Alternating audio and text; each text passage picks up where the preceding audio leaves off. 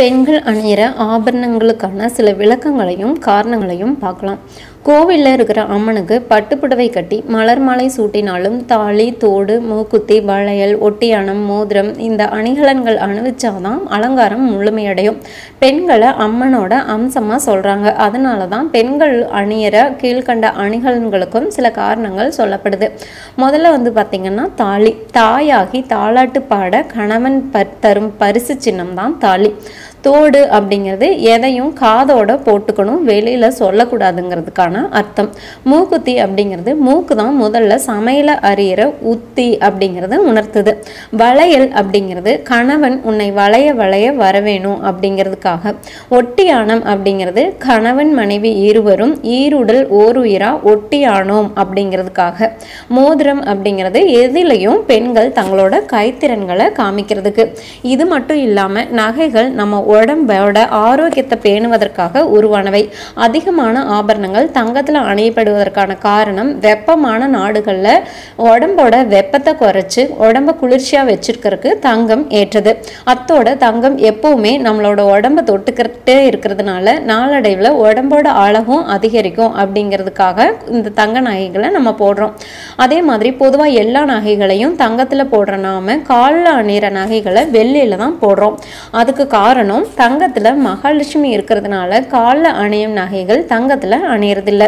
அத்தோட வெள்ளியும் நம்மளோட உடம்பு சூட்டை அகற்றி குளிர்ச்சியாக்கி சருமத்தை ஆரோக்கியமாக்கும். வெள்ளி கொலுசு குதிகால் நரம்பை தொட்டுக்கிட்டே இருக்கிறதுனால குதிகால் பின் நரம்பின் வழியா மூளைக்கு செல்லும் உணர்ச்சிகளை குறைச்சு கட்டுப்படுத்துது. மெட்டி அப்படிங்கிறது திருமணமான பெண்கள் மட்டும் அணிகிற ஆபரணம். பெண்களது கருப்பைக்கான முக்கிய நரம்புகள் அந்த மெட்டி போடுற கால் விரல்ல முடியறதுனால. வெள்ளியில இருக்கிற ஒருவித காந்த சக்தி கால் நரம்புகளில் ஊடுருவி நோய்களை தடுக்கும் ஆற்றல் கொண்டது. மெட்டியும் கட்டாயம் வெள்ளியில தான் போடணும். அதே மாதிரி மோதிரம். விரல்களில் அணியப்படுற மோதிரம் பதற்றத்தை குறைக்கவும் இனிமையான பேச்சுத்திறன் அழகான குரல் வளத்துக்கு உதவி செய்யுது. அதிலும் மோதிர விரல்ல அணியப்படுறதுக்கான முக்கிய காரணம் ஆண் பெண் இனவிருத்தி உறுப்புகளை ஸ்திரப்படுத்தற்கும் பாலுணர்வுக்கும் உதவி செய்யுது. விரல்களில் மோதிரம் அணியறதுனால இதய கோளாறுகள் அப்புறம் வயிறு கோளாறுகள் நீங்கிறதுக்கும் உதவி செய்யுது. சுண்டு விரல்ல மட்டும் நம்ம மோதிரம் அணியக்கூடாது, அணியவும் மாட்டோம். மூக்குத்தி அணியறது அப்படிங்கிறது காலம் காலமாக நடைமுறையில் இருக்கிற ஒரு பழக்கம். இன்றும் கூட நவீன உலகில் ரொம்ப முக்கியத்துவம் வாய்ந்ததாக இருக்கு. பருவ பெண்களுக்கு மண்டையோட்டு பகுதியில் சில வாயுக்கள் காணப்படும். இந்த வாயுக்களை உடம்புல இருந்து அகற்றுவதற்கு தான் மூக்குல துளையிடுற பழக்கம் உருவானது. இதனால பெண்களுக்கு மூக்கு தொடர்பான பிரச்சனைகள் நிவர்த்தியாகும். காற்றை வெளியேற்றதுல ஆண்களுக்கு வலதுபுறமும் பெண்களுக்கு இடதுபுறமும் பலமான வலுவான பகுதிகளாக இருக்கும். அதனால வலதுபுறம் சுவாசம் செல்லும் போதுதான் உடம்புக்கும் மனதுக்கும் பலன் கிடைக்கும். முறையான சுவாச பரிமாற்றத்துக்கு உதவி செய்யறது இந்த மூக்குத்தி.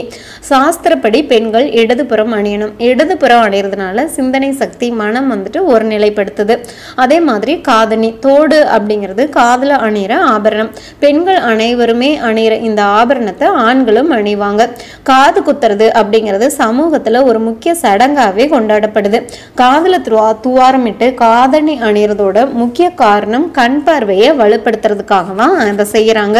முன்னோர்கள் எதையுமே நம்மளுக்கு அர்த்தம் இல்லாம தேவையில்லாம செஞ்சுட்டு போகல. ஆனா அது பாத்தீங்கன்னா காலப்போக்கில் மருவி இதெல்லாம் ஒரு சில விஷயங்கள் நம்மளோட மூட நம்பிக்கைகளா ஆயிடுச்சு. இனியாவது இதெல்லாம் தெரிஞ்சுட்டு நம்ம எல்லா ஆபரணங்களையும் ஃபேஷனுக்காக போடாம நம்ம ஆரோக்கியத்துக்காக போடுறதுல அதிக கவனம் செலுத்தணும். மேலும் தகவல்களுக்கு சேனலை சப்ஸ்கிரைப் பண்ணுங்க. தேங்க்யூ.